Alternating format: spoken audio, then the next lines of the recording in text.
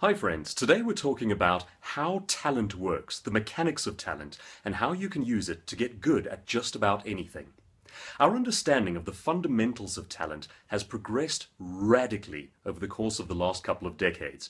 Arguably the top 3 books on the topic are Malcolm Gladwell's Outliers, which is going to be prescribed reading for all humanity when I become king of the world.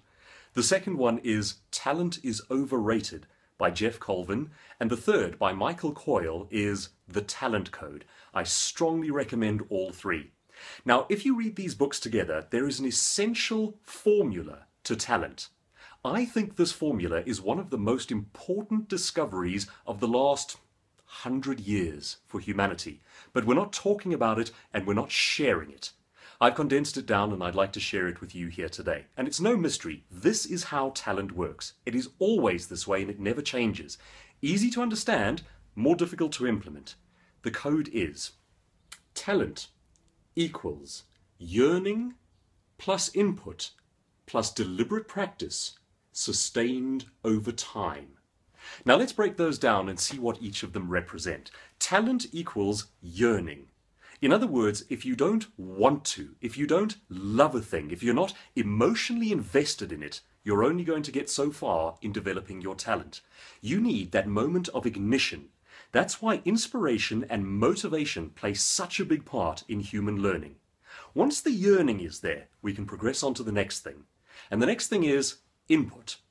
With all the yearning in the world, with all the desire to be good at something, if you don't have specific knowledge and specific how-to ideas, you can only get so far. Your yearning will fizzle and fade. Now, input comes in 2 forms, and one is more powerful than the other. The first one, and it's still good, is self-gleaned input. In other words, anything that you read about a topic. The second and more effective form of input is personal coaching. Someone who knows better than you do, or knows you better than you do, showing you how step by step. So, talent equals yearning plus input plus deliberate practice. Now, deliberate practice is different to generic practice. You've probably heard the equation that it takes 10,000 hours to become masterful at something. Well, it's true, but now here's the key differentiator. You can spend 10 years or 10,000 hours playing golf and never get any better. In fact, you can actually get slightly worse. Here's what's missing. A person who goes and plays golf every Saturday is doing practice. But a person who puts the ball into the bunker and spends an hour, 2 hours, 3 hours just learning how to get a ball out of a bunker, that person is doing deliberate practice. Deliberate practice is the art of breaking a thing down into chunks and getting good at each chunk in turn. That's why most people fear public speaking and never get good at it. The only time they ever get to do it is real, live, in front of an audience. They get traumatized and they never try again. When I coach public speaking, I break it down into chunks. I let people do exercises that focus on body language, and only body language, nothing else, until they're good at that. And then exercises that focus on vocal rhythms, and nothing else, until they get good at that.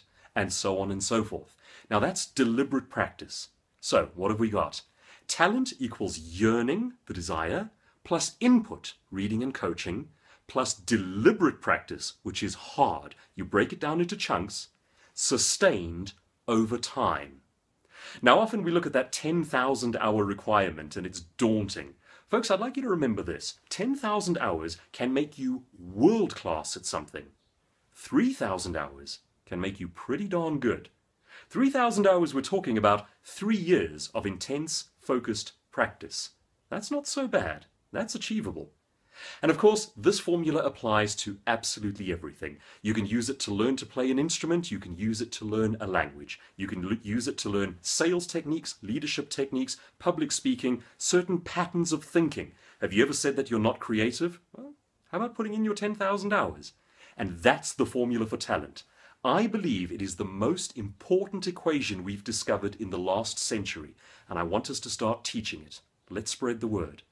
I'm Douglas Kruger. Follow me on Twitter using @DouglasKruger. Check out more of my videos and my tweets and blogs and articles and so on at www.douglaskruger.co.za.